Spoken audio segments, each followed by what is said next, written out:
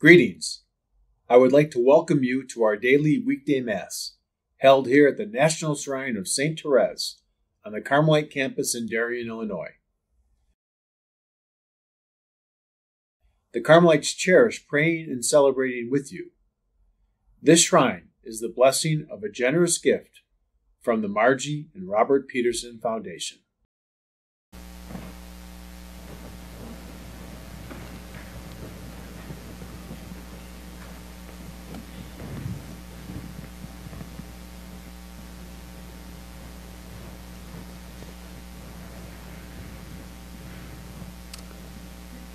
Good morning, everyone, and welcome to the National Shrine of St. Therese. We begin our celebration today by blessing ourselves in the name of the Father, and of the Son, and of the Holy Spirit. The grace of our Lord Jesus Christ, the love of God, and the communion of the Holy Spirit be with each of you. Coming into the Lord's presence, we ask for forgiveness and healing, especially for the times when we doubted God's love and forgiveness.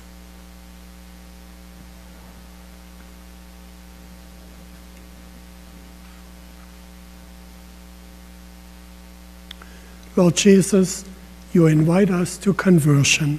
Lord, have mercy. Christ Jesus, you lead us to the joy of the resurrection. Christ, have mercy. Lord Jesus, you judge us with compassion and mercy. Lord, have mercy. And may Almighty God have mercy on us, forgive us our sins, and bring us to everlasting life. Amen. Let us pray.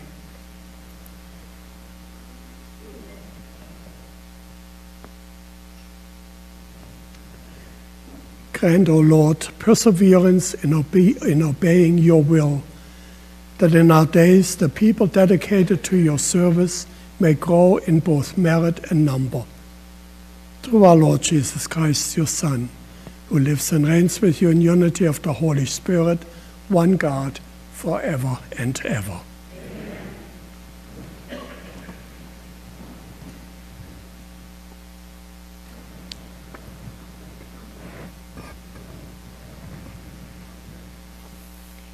A reading from the book of Numbers. From the Mount of Or, the children of Israel set out on the Red Sea road to bypass the land of Edom. But with their patience worn out by the journey, the people complained against God and Moses. "Why have you brought us up from Egypt to die in this desert, where there is no food or water? We are disgusted with this wretched food." In the punishment, the Lord sent among the people serpents, which bit the people so that many of them died. Then the people came to Moses and said, "We have sinned in complaining against the Lord and you. Pray the Lord to take the serpents away from us." So Moses prayed for the people, and the Lord said to Moses, "Make a serpent and mount it on a pole, and whoever looks at it after being beaten will live." Moses accordingly made a bronze serpent and mounted it on the pole. And whenever anyone who had been bitten by a serpent looked at the bronze serpent, he lived. The word of the Lord. O Lord, hear my prayer, and let my cry come to you. Lord, my prayer, and let my cry come to you. O Lord, Hear my prayer, and let my cry come to you. Hide not your face from me in the day of my distress. Incline your ear to me in the day when I call. Answer me speedily. Let my cry come to you. The nations shall revere your name, O Lord, and all the kings of the earth your glory. When the Lord has rebuilt Zion and appeared in his glory, when he has regarded the prayer of the destitute and not despised their prayer.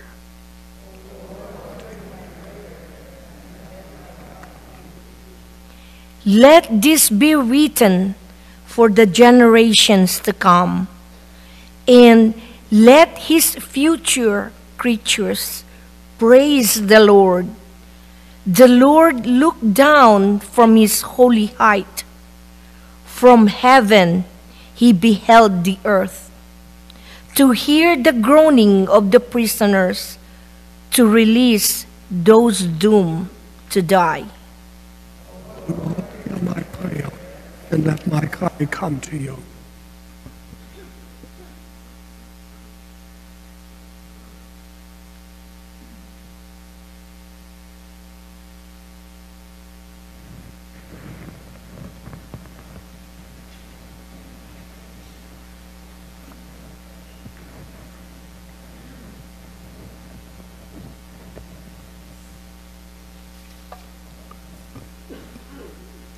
Glory and praise to you, Lord Jesus Christ.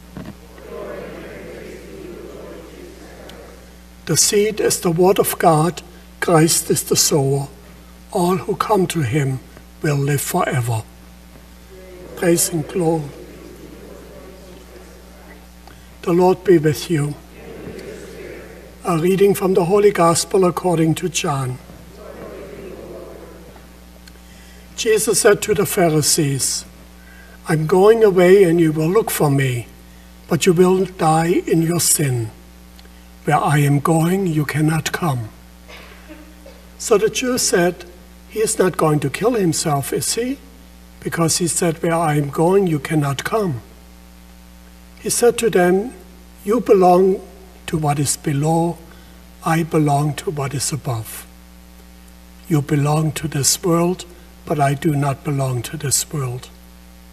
That is why I told you that you will die in your sins. For if you do not believe that I am, you will die in your sins. So they said to him, who are you? Jesus said to them, what I told you from the beginning. I have much to say about you in condemnation. But the one who sent me is true, and what I heard from him I tell the world. They did not realize that he was speaking to them of the Father. So Jesus said to them, when you lift up the Son of Man, then you will realize that I am, and that I do nothing on my own, but I say only what the Father taught me. The one who sent me is with me. He has not left me alone, because I always do what is pleasing to him. Because he spoke this way, many people came to believe in him. The Gospel of the Lord.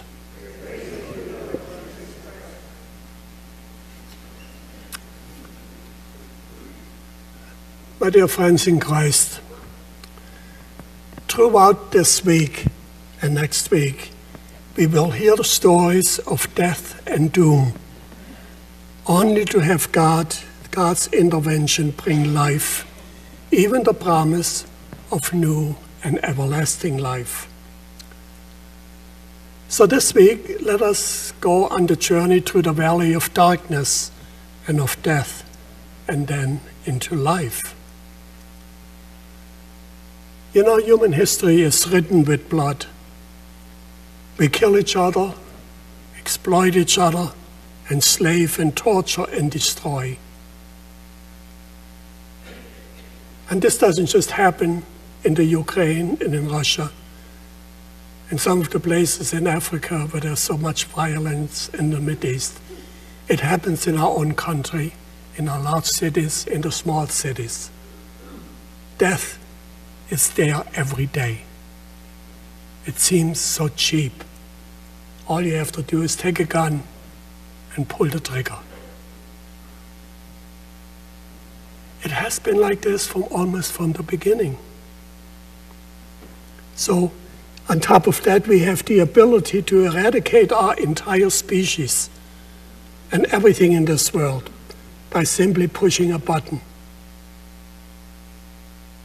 And we don't have the wisdom to ensure each other that it doesn't have to be this way. And why do we do it?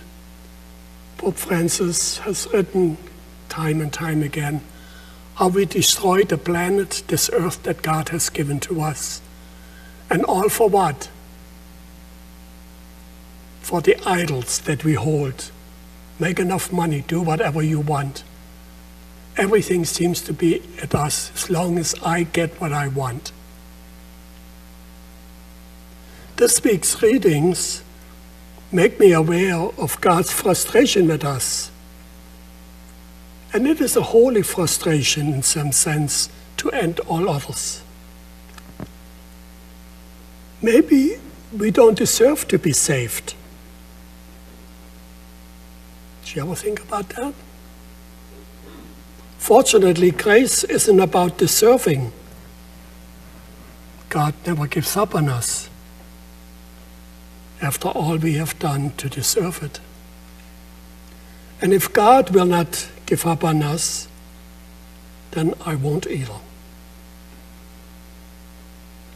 This Lent, maybe we need to look to hope,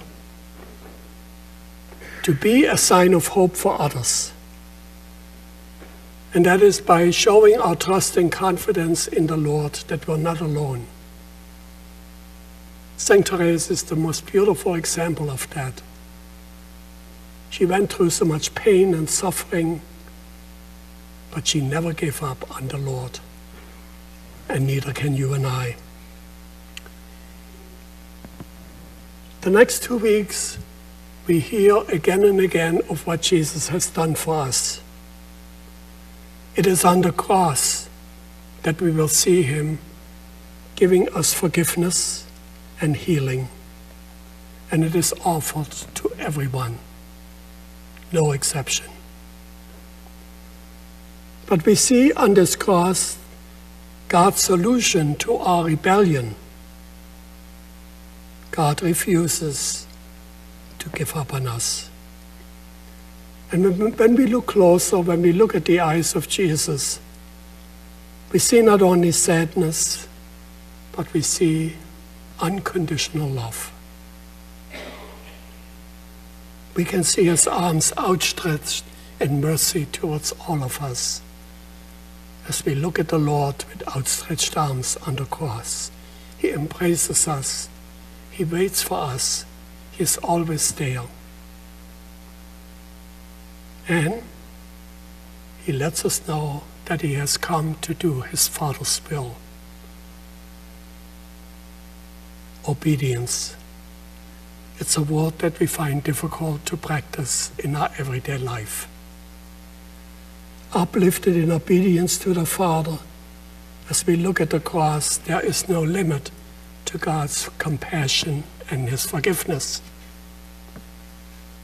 And so, if we linger a little bit longer, perhaps we will recognize that what Jesus did is beyond punishment, suffering, and sin.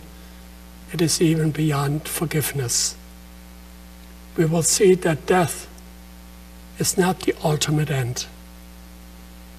And as Jesus dies and rises again, he invites us in communion with him to rise not only to life, but to eternal life, the greatest gift of all.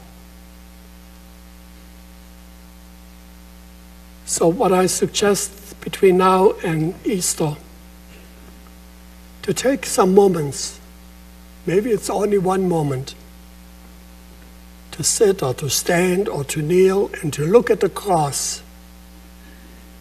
And in the silence of your heart, we don't need to speak any words.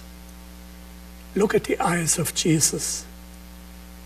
What is he saying to you and me? The first thing he says is, Father, forgive them, for they do not know what they're doing. Jesus is talking about me. He's talking about you. Forgive. Love, ultimate love, mercy, not judgment.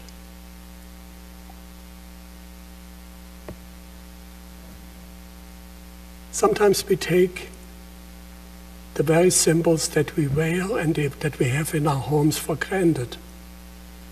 But maybe let us make a conscious effort during these next 2 weeks to look at that and say, Lord, here I am. Help me to understand the tremendous love and forgiveness that keeps pouring out, and that I am the recipient as is everybody else. And help me to respond in kind to the love and the forgiveness and the mercy that you share with me, and that Jesus asked to share on the part of all of us with each other. That's the only way we are going to understand these next 2 weeks. When we listen, and we're very much like the Israelites in the desert. But disappointed or grumble about when things don't go right. We're right there with them, each and every one of them.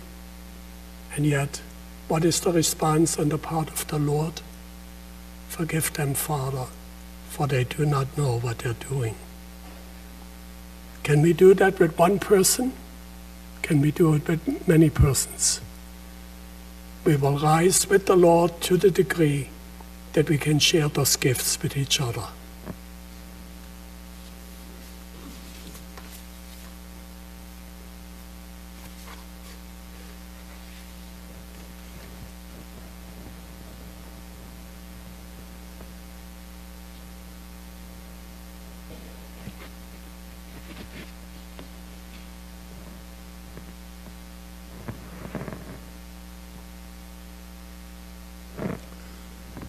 The Lord God is our help who never abandons us. And assured of this steadfast love, we bring our needs and the needs of the whole world to him. Today we pray for the church as we enter more fully into the mystery of Christ's death and rising from the dead, and involve bringing us to the Lord as he offered himself to the Lord. For this we pray to the Lord. For the world, that the power of Christ crucified may lead lands torn apart by violence to make a commitment to justice and peace, we pray to the Lord. For all those who are weary, weighed down by the burdens of life, that they may experience the Easter joy that Jesus promises to each of us, we pray to the Lord. For those who have failed in their Lenten promises, begin again and trust in God's mercy and realize that God's grace is given to everyone. For this we pray to the Lord. We pray for all the members of the Little Flower Society and the Infant of Prague and their intentions, and all those who continue to support us in our everyday life and are a sign of hope for us. For them we pray to the Lord. We remember today Aurora Tuwasan and also Carmelite Sister Monica Therese and all of our loved ones, that the Lord may continue to give them the promise that he gives to all of us, eternal life. We pray to the Lord. And so, gracious and loving God, help us in our weakness to put our eyes on the cross, and help us realize that you embrace each and every one of us, no matter what we have done, because we are your beloved children. And we make our prayer through Christ our Lord. Amen.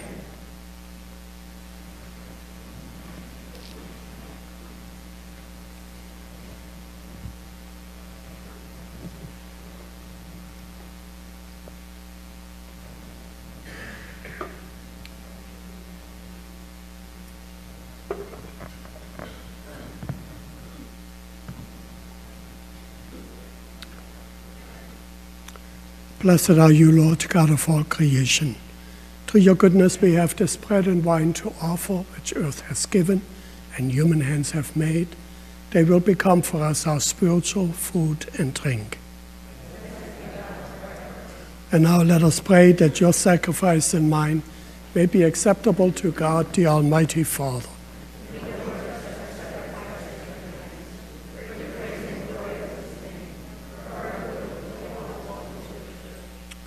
We offer you, O Lord, the sacrifice of conciliation, that being moved to compassion, you may both pardon our offenses and direct our wavering hearts through Christ our Lord. Amen. The Lord be with you. Lift up your hearts. And let us give thanks to the Lord our God. It is truly right and just, our duty and our salvation, always and everywhere to give you thanks, Lord, Holy Father, Almighty and eternal God. For through the saving passion of your Son, the whole world has received a heart to confess the infinite power of your majesty, since by the wondrous power of the cross, your judgment on the world is now revealed, and the authority of Christ crucified. And so, Lord, with all the angels and saints, we too give you thanks, as in exaltation we acclaim. Holy, holy, holy Lord, God of hosts, heaven and earth are full of your glory. Hosanna in the highest. Blessed is he. In the name of the Lord, Hosanna in the highest. You therefore, Almighty Father, we bless through Jesus Christ, your Son, who comes in your name. He himself is the word that brings salvation, the hand you extend to sinners, the way by which your peace is offered to us.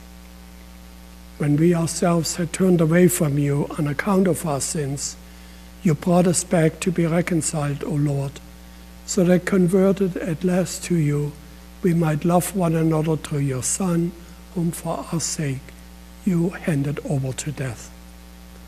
And now, celebrating the reconciliation Christ has brought us, we entreat you, sanctify these gifts of bread and wine, that they may become for us the body and blood of your Son. For when about to give his life to set us free, as he reclined at supper, he himself gave himself into your hands, and giving you thanks, he said the blessing, broke the bread, and gave it to his disciples, saying, "Take this, all of you, and eat of it, for this is my body, which will be given up for you."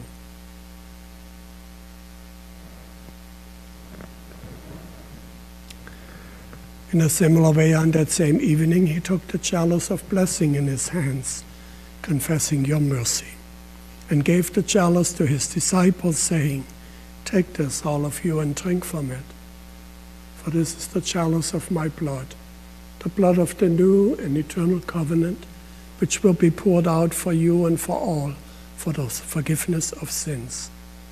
Do this in memory of me."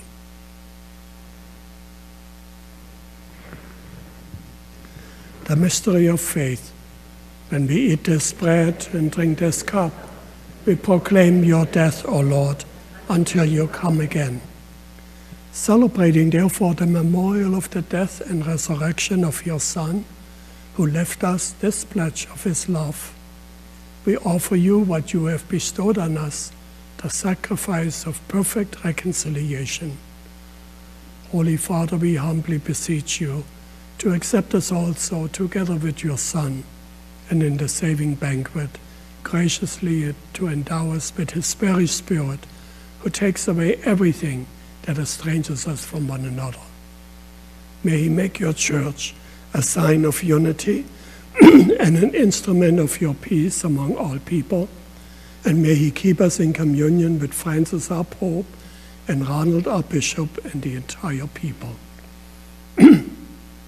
Just as you have gathered us now at the table of your Son, so also bring us together with the most glorious Virgin Mary, Mother of God, Saint Joseph, our faithful spouse, Saint Therese, Blessed Titus Brandsma, with your blessed apostles and all the saints, with our brothers and sisters and those of every race and tongue who have died in your friendship. Bring us to share with them the unending banquet of unity in the one, in the new heaven and the new earth, where the fullness of your peace will shine forth in Christ Jesus our Lord. Through him and with him and in him, O God, Almighty Father, in the unity of the Holy Spirit, all glory and honor is yours forever and ever. At the Savior's command, informed by divine teaching, we now dare to pray. Our Father, who art in heaven, hallowed be thy name. Thy kingdom come, thy will be done, on earth as it is in heaven. And forgive us our trespasses, as we forgive those who trespass against us. And lead us not into temptation, but deliver us from evil. Deliver us, Lord, we pray, from every evil. Graciously grant peace in our days, and by the help of your mercy, we may be always free from sin and safe from all distress, as we await the blessed hope and the coming of our Savior, Jesus Christ.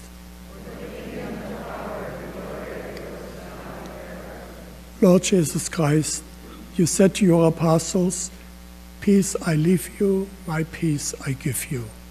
Look not on our sins, but on the faith of your church, and graciously grant her peace and unity in accordance with your will, who live and reign forever and ever." Amen. The peace of the Lord be with each one of you. And now let us reach out and share the peace of Christ with one another.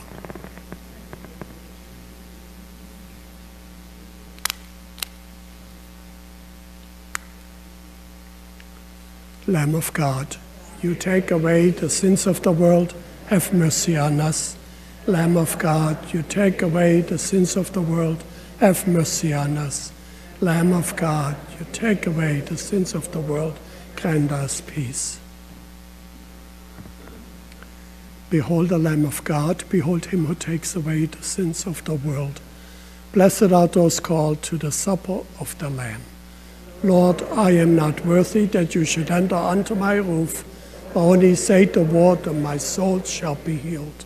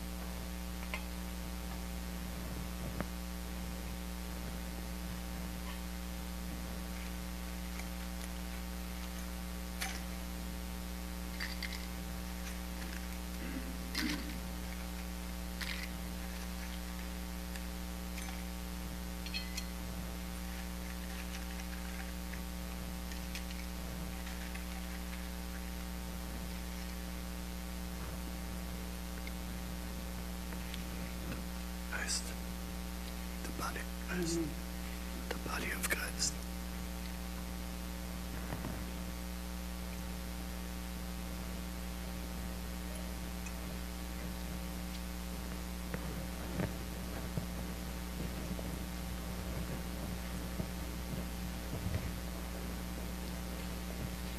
Body of Christ. Body of Christ. Amen. Body of Christ. Body of Christ. Christ. The body of Christ. The body of Christ. The body of Christ. Of Christ. The body of Christ. The body of Christ. The body of Christ. The body of Christ. The body of Christ. The body of Christ. The body of Christ. The body of Christ.